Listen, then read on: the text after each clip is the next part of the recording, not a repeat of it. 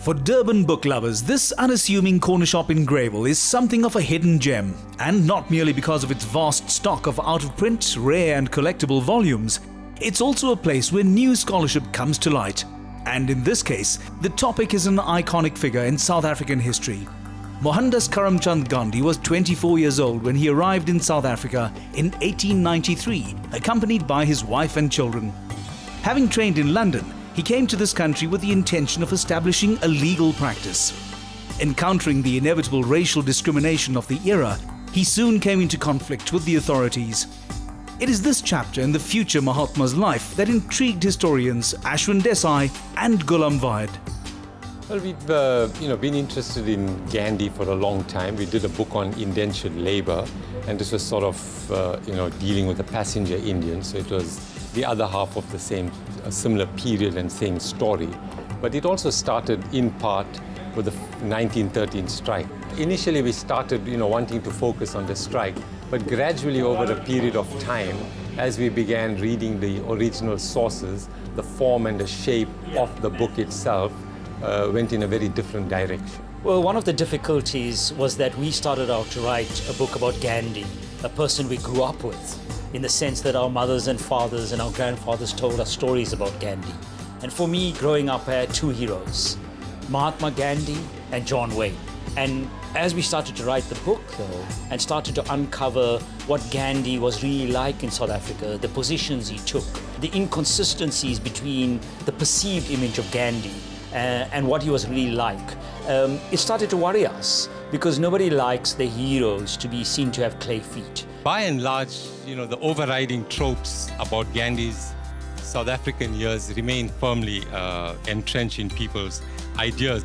It's a challenge for the contemporary reader to see the world through the eyes of someone living in the British Empire, and the book sets out to make this clearer. While being objectively critical, the authors have also tried to establish the context in which Gandhi thought and acted at the time. You've got to understand Gandhi in the broader, wider canvas of the making of the modern South Africa as it's come to be known. And that's how we try to write Gandhi. Not as some isolated individual, some man who arrives as some form of immaculate conception, who arrives here, suddenly has this vision, a Damascus turn from being an English barrister and a lawyer to become this great Mahatma. We understand him as a real, living human being trying to negotiate his life and a community's life in a very, very difficult and brutal system that was unfolding. Was he a racist in the way he conducted himself in South Africa?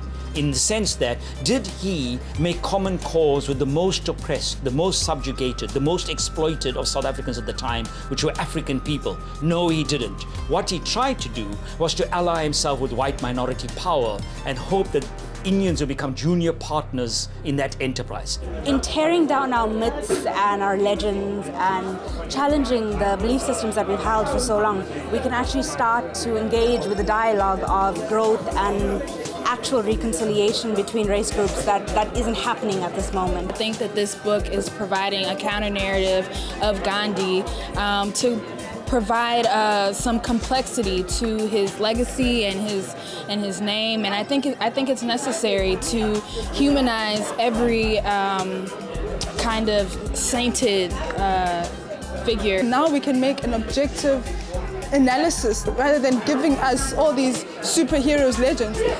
It makes it hard for us to identify with them. I think it's so important for us to know our history.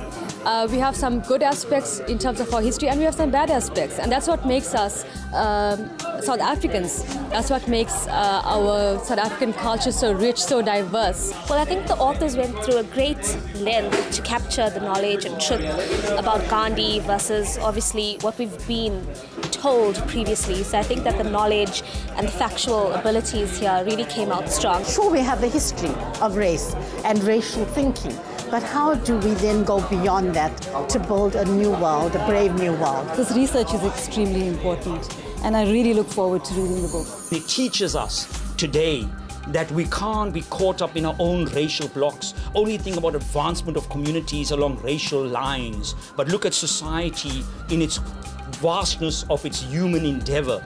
And those who are suffering the most, those who are the most oppressed, are the ones we're supposed to identify with. Not because we have a racial identity of people, because we believe that the most oppressed are in most need, and that the most oppressed shall inherit the earth.